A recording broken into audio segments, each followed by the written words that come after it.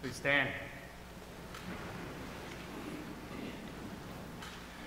Welcome you to our midweek Lenten service. If you didn't know, there's a bulletin in the center here that you can pick up and follow along the service with, right there on the little TV tray that's over there. And all the music except for one hymn will be in that. We begin with this greeting. Blessed be the Holy Trinity, one God, Father, Son, and Holy Spirit, source of all goodness and life, who clothes us with Christ and makes us one by that Spirit.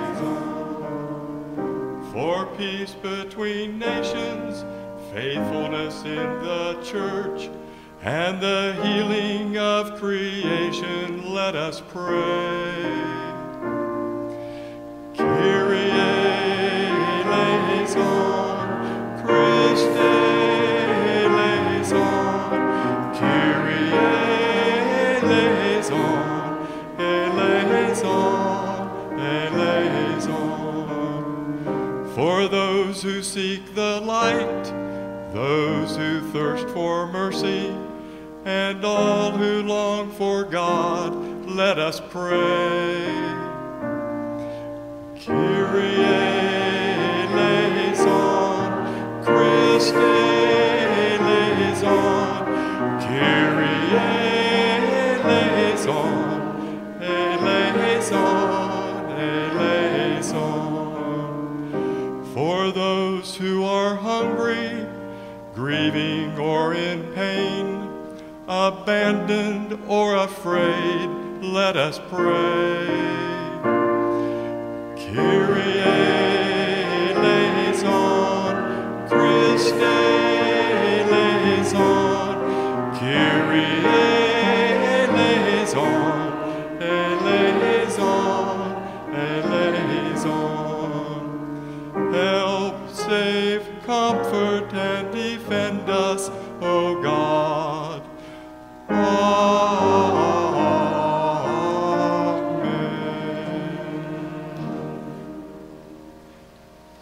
Let us pray. Oh God, receive this worship as a blessing.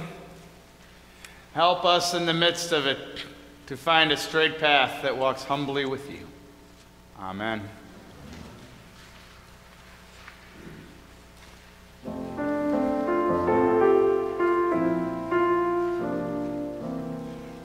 Watch, O Lord, with all those awake this night. Watch, O Lord, with all those who weep. Give your angels and saints charge over all who sleep. Tend your ailing ones. Rest your weary ones. Bless your dying ones.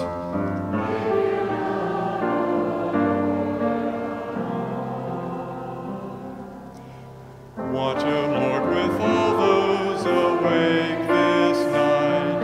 Watch, O Lord, with all those who weep. Give your angels and saints charge over all who sleep. Soothe your suffering ones. Heal afflicted ones. Shield your joyous ones.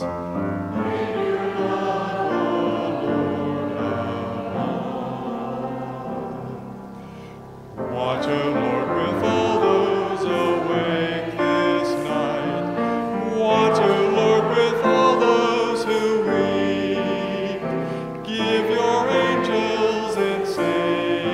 charge over all who sleep. Hold your grieving ones, raise your fallen ones,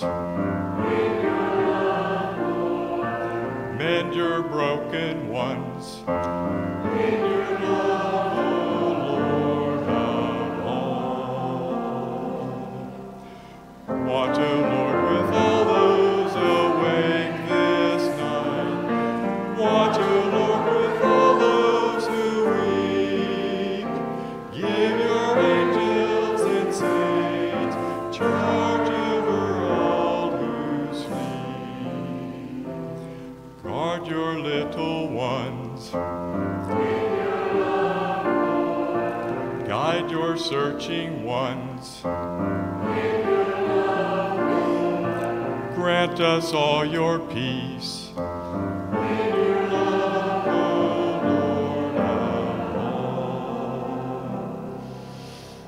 Watch, O Lord, with all those awake this night. Watch, O Lord, with all those who weep. Give your angels and saints charge over all who sleep.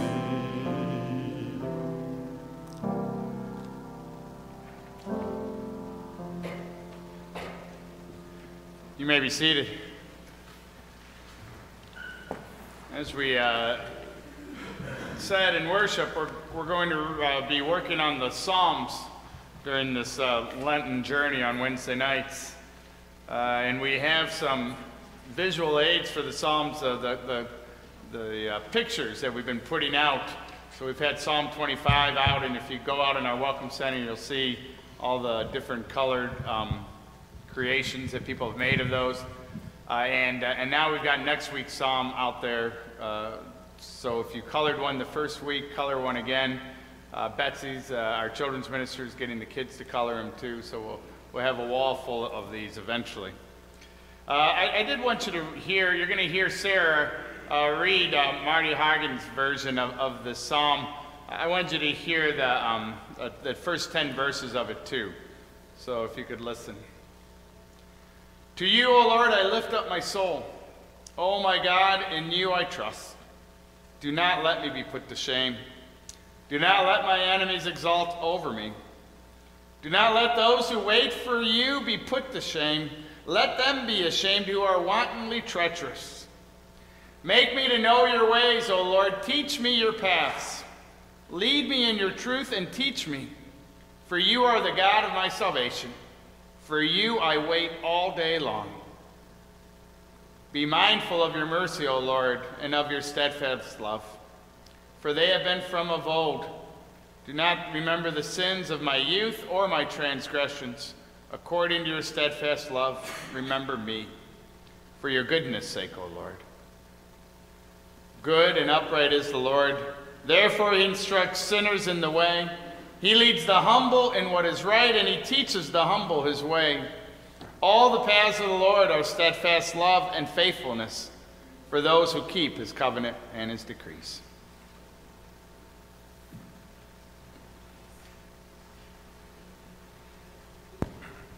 They did.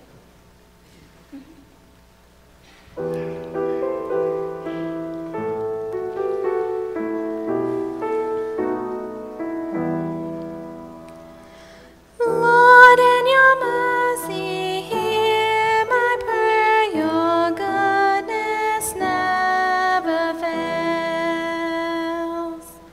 Lord, in your mercy, hear my prayer. Your goodness never fails.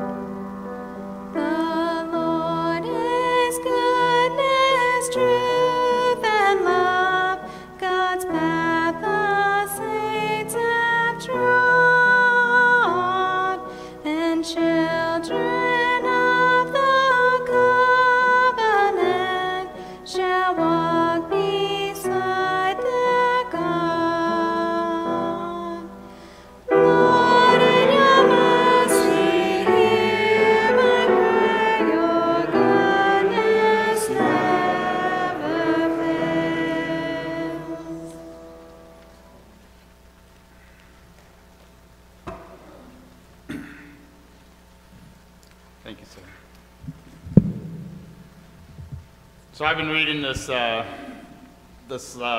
first psalm for a while, since Pastor Liz put a coloring sheet in front of me and asked me to color something, which unfortunately I never did. But the line that I like the best of is, "Let none who look to you be put to shame. Rather let those be put to shame who are treacherous." Let none who look to you be put to shame. Rather let those be put to shame who are treacherous. And what that line is saying is, if you didn't quite catch it, is David, who likely wrote the psalm, right? He's saying, if someone has to go down, God, let it be that jerk over there, because I'm a lot better guy than him. Let none who look to you be put to shame. Rather let those be put to shame who are treacherous. So there's a time in my life where I would have surely prayed this every day. I would have put it up on my mirror and had it give me confidence as I went out in the world. If you've ever been bullied in your life, you probably would have too. So I was that good kid. Walked a straight path. I got great. I thought Bob disagreed over there. I got great grades. I never once got into trouble with the principal in high school. I worked 20 hours a week after school, and I was active at church. I was in the youth group. I led the youth group. I was that council rep that they kept putting on councils that they wouldn't let you talk, actually, as a high school kid. I got to preach at the Good Friday service. I was acolyting at 18 because I liked to do it. There is no doubt in my mind that God was up in heaven and he gathered the heavenly host around, and God said, that guy, he's a good one. Jeff Mitchell, on the other hand, he had no redeeming qualities that I could think of even today. He started teasing me when I was in the 8th grade and when we played football together, and then he never relented until that day I graduated from high school. And the very last words I can remember him saying to me were, "See you, faggot." He embarrassed me in front of countless classmates. He made life in high school so toxic that at times I felt like a pariah that no one wanted to be near because they were afraid that Jeff Mitchell would turn his angst against them if they got near me. Oh Lord, let none who look to you be put to shame. That would be me. Rather, let those be put to shame who are treacherous. That would be Jeff. The psalm is attributed to David, right? So David could have been referring to all sorts of people in that. He could have been referring to King Saul, who was wantonly treacherous. Saul had decided that David was getting too popular and was chasing him down in order to execute him out in the wilderness. Not really great behavior for a king of Israel. David could have been referring to the Philistines, who were wantonly treacherous. They were occupants of the land that David believed was destined to be Israel's land. And they were, after all, not believers in God anyways. David could have been in his old age when he wrote this, right? And was talking about his own son Absalom. Absalom was wantonly treacherous. He decided that it was time to take over the family business and tried to have his father, the king, deposed. So all sorts of people David could have been thinking about. And really, all of us, at all times, really feel that it's pretty clear whose side God should be on. Come on, God. You aren't going to let that guy win, are you? We forget, or we just simply don't believe, that God loves the sinner Karl as much as God loves the sinner Jeff Mitchell, right? That God is invested in the life of David as he is invested in the life of Absalom. That our God cares about King Saul even when he's being a wretched king. God is not in the business of picking winners and losers. In fact, Jesus told us that God has a heart for losers, teaching that whoever wants to win the kingdom of God has to start by going on a losing streak. So what do you do, right? I've been fussing with those first two verses because I loved them.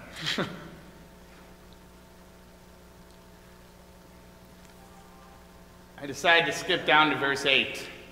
In the midst of David's psalm, listen where he goes. Good and upright is the Lord. Therefore he instructs sinners in the way. He leads the humble in what is right and teaches the humble his way. All the paths of the Lord are steadfast love and faithfulness for those who keep his covenant and his decrees. Good and upright is the Lord, therefore he instructs sinners in the way. What I hear is that even as David's writing this, he's remembering who God is, still teaching David along the way. He leads the humble in what is right and teaches the humble his way. Humility, knowing that maybe we don't know everything there is to know about God, is the peace of being faithful. And all the paths of the Lord are steadfast love and faithfulness. And whatever hope we have for God to act in this world looks like steadfast love. Exactly when I think I know how to be God, which is nearly every day, is when I need the most to have someone give me a dope slap across the head and remind me that I'm not God. Teach me your ways, God. Make my path straight. Help me to see in Jeff Mitchell what you see in me. Help me to love Jeff like you love Jeff. Instruct this sinner in the way, because all the paths of the Lord are steadfast love, right? But I only find myself on a path of steadfast love every now and then, when it suits me. Humble me, God, and instruct me the way to see my enemies with your eyes. Amen.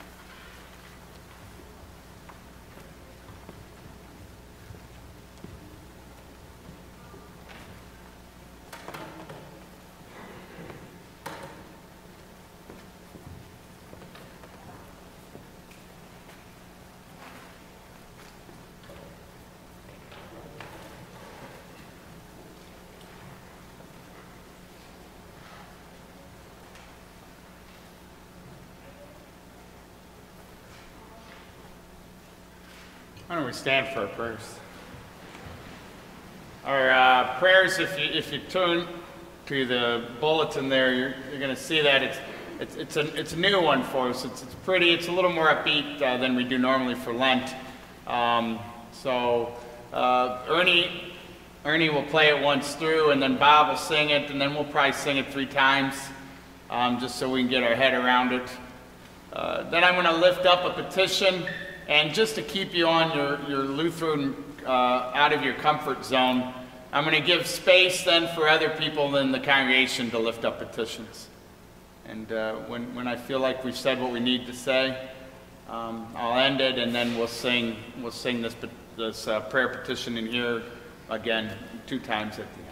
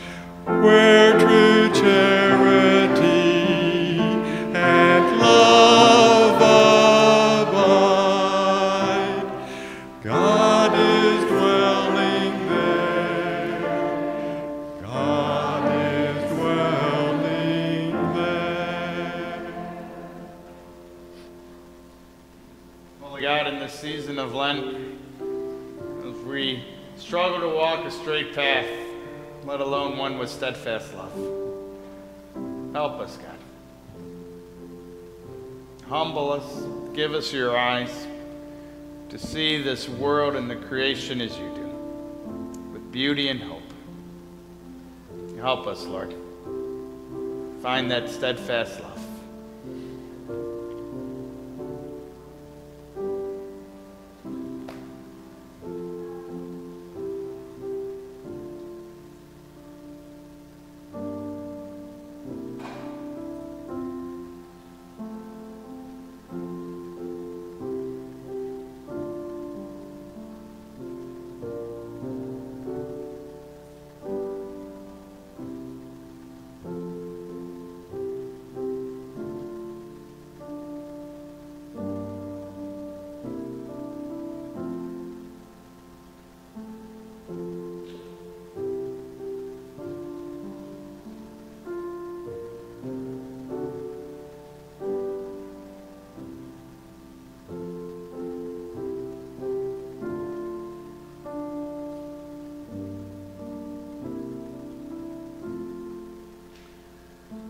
Pray for Lane Sampson's family and their grief after their funeral today. We pray for Kathleen Sackett's family and their grief after their funeral today.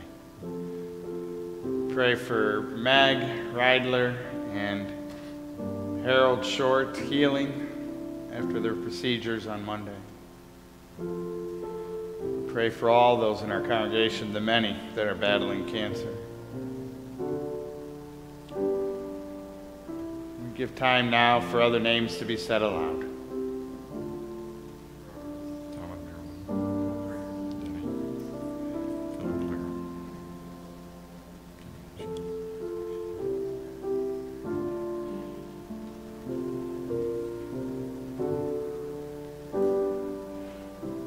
Hear these prayers, Lord.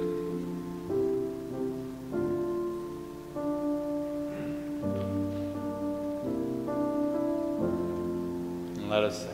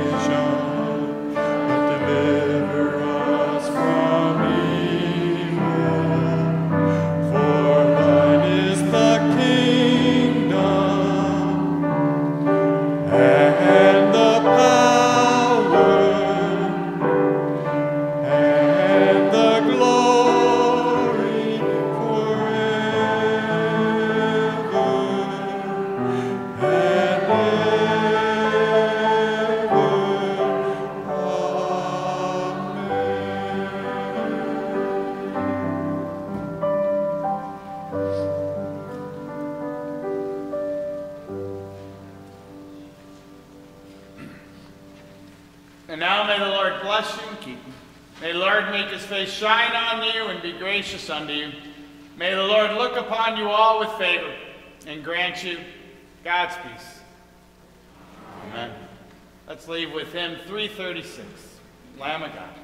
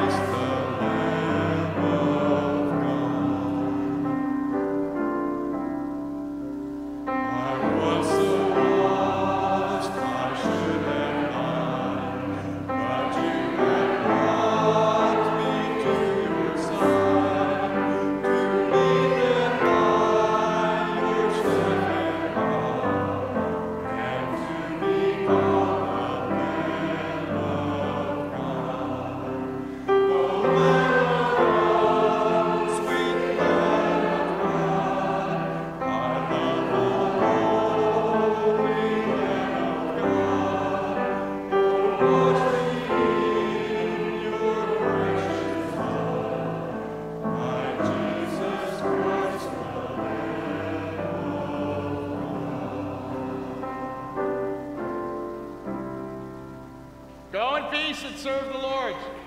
Thanks be to God. Amen.